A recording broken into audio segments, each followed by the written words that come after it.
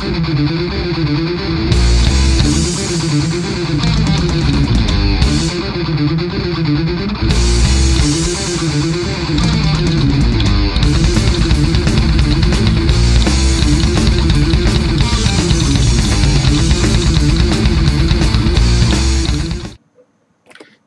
welcome to Breaking It All Down. I'm Count Zero. Well, this week I'm taking a look at another classic science fiction novel with the first installment of the Cities in Flight series by James Blish, They Shall Have Stars. Now this is going to be a short review because, well, the book is short. Very, very short. Like, it's under 200 pages. And these aren't big pages. This isn't small font. Practically a novella, to a certain degree. This also isn't the first book in the series that was written. So, when I'm reviewing this, I'm kind of having to keep that in mind, that basically, a lot of the world has actually already been fleshed out before this, in terms of what the audiences would have been reading, and that sort of thing. So, I'm not going to go too in-depth on this, also, because it's a short book. It's a plot-light book. It basically is a lot of explaining. It's world building, it's background building, all that fun stuff. So, the book essentially has two main plots, maybe two and a half. Both are pretty much the same way, as far as how they're structured. Plot A involves the development of an anti-agathic, or anti-aging drug on Earth. And basically goes into, well, what goes into making drugs and that sort of thing. With this one character, a spaceman on Earth, on leave, basically doing a little investigating to find out what's going on, and he gets a lot of splaining dumped on him. Same general thing with the B plot, which involves a bridge being built through the atmosphere of Jupiter. This bridge is ultimately being built for development of anti-gravity technology, because they want to doing some experiments with that sort of stuff with this. And other than that, the other major plot here isn't so much a plot as much as a little undercurrent in the background of the internal tensions within the U.S. government about wasted money, resources, and that sort of thing, and having to keep up with the Soviets. Because, yeah, this book was written in the 1950s. And so the Soviets are still a thing. The Cold War is still a thing, which I'm going to be absolutely blunt on this. Science fiction is a genre that is generally known for its futurism and for its foresight and that sort of thing in various geopolitical fashions. I mean, a great example of this is in H.G. Wells' The Shape of Things to Come, or I believe that's the title of it, where Wells talks about basically he semi-predicts the fall of the various imperial states in terms of all the empires disintegrating into their own little countries, like Great Britain and France and that sort of thing, as well as both World War I and II, and even a little bit of the technology that gets involved. He almost predicts the bomb. But yet in this, and a lot of science fiction that was written around the Cold War, well, I'm not expecting them to predict, oh, communism will fall, that sort of thing. But a lot of it tends to stick with the idea that the U.S.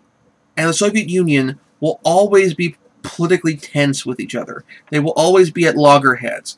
And that while communism and democracy will still continue, we will also have this inherent clash, and that the Cold War will always happen, even if we're 100 or 200 years after the book in question has been written.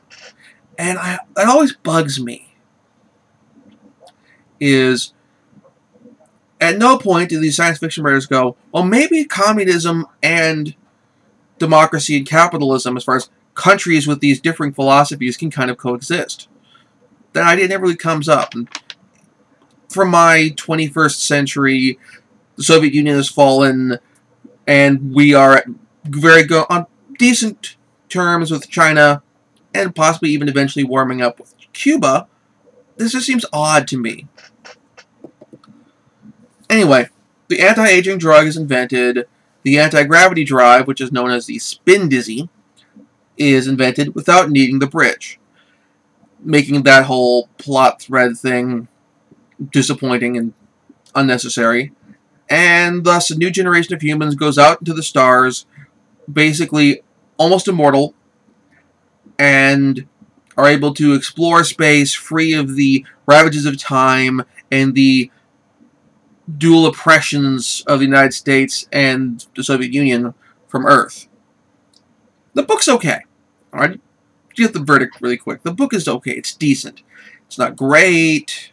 I mean, it's not stellar. It's not what I would expect from a Hugo Award winning writer in terms of just on its own little thing. But it's alright.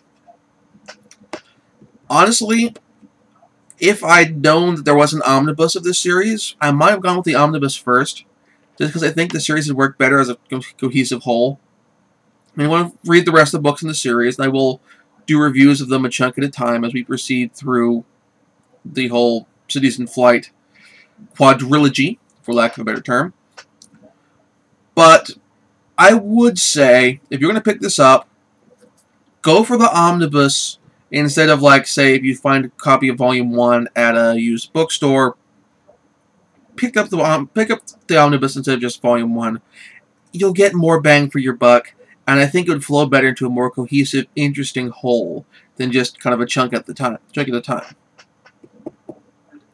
And with that really short bit done, I got a lot of time left, so let's talk about the Hugo some more. So, last week I took a look at the nominees for Best Novel. This week I'm going to adjust, instead of going to the novella and short story and that sort of stuff, because the Hugo packet isn't up yet, which means a lot of stuff isn't online yet. I'm going to look at the nominees for the visual categories. Now, I haven't watched all of these yet. I need to give a disclaimer. I intend to watch as many of these as I can, but I haven't watched all of them yet. So, we'll start off right back with the short form stuff.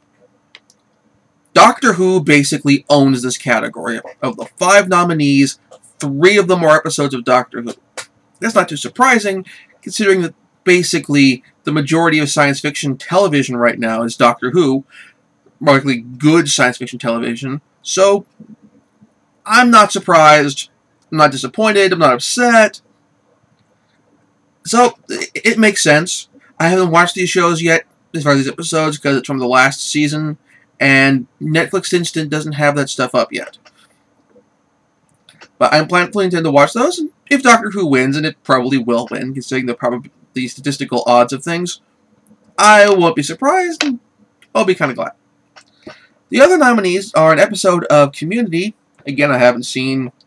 Community isn't on Netflix Instant, and I don't think this episode is on Hulu anymore, as far as for free viewership kind of thing.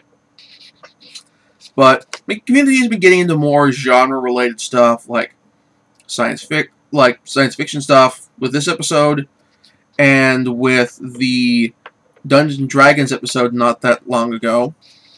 I'm not giving the episode of the Community episode because oftentimes the title of the episode doesn't necessarily have anything to do with the content, and again, I haven't watched the 3 specific Doctor Who episodes, so not too worried about it. The third nominee is a acceptance speech for the Hugo Awards from last year. And this is where I kind of get a little disappointed and get a little annoyed.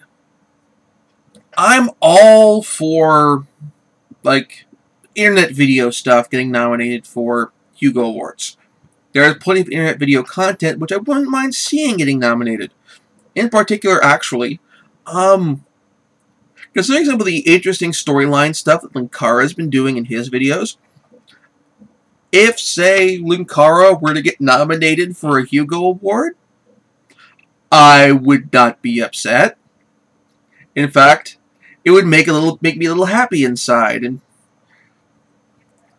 just saying. But on the other hand, though, giving an award for winning an award feels not just like a little too meta, it also feels a little too for lack of a better term, incestuous. I mean, it's not like you're giving an award to somebody's acceptance speech for a different award. Like somebody's, there's the Web Critic Awards. If somebody did a very science fiction-y, interesting acceptance speech for that, and you gave them a nomination for that, I actually wouldn't feel so bad about it. Because you're not giving someone a Hugo for winning a Hugo. It's excessive. It's unnecessary. If the acceptance speech wins, I might actually get a little mad about that. Considering all the other good stuff that's in this category. This leads me to the best long-form presentation, and this is an embarrassment of riches. There's 2 fantasy works on here, but honestly, here I don't mind the fantasy as much as in the best novel category. There is no category at the World Fantasy Awards for best fantasy film or best fantasy television series or any sort of visual dramatic presentation. There just isn't any. Honestly, to be fair, there's kind of a good reason for that, because there's not that much fantasy television that's on right now. Not in the United States, but even if you start getting into Japanese animation, we don't get that much sort of more fantasy stuff there. We're getting some of it in the urban fantasy genre, but it's not as much as, like, say, sci-fi or just slice of life anymore. So that said, the 2 fantasy works we get are Harry Potter and the Deathly Hallows Part 2 and A Game of Thrones Season 1. Harry Potter, it's Harry Potter. I am not surprised that Harry Potter got nominated. And if it wins, hey, it's the Potter series has been doing fairly well in the theaters, and its last 2 installments have been well executed. The other nomination is Game of Thrones Season 1. I'm actually kind of particularly glad about this one, because it says, we can have a award, basically, for an entire season of a show get nominated for Season 1 or something like that. Hear it back.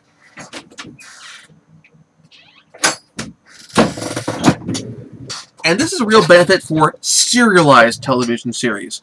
Stuff which is very heavy on the story arcs, not very episodic, not very standalone episodes, that sort of thing.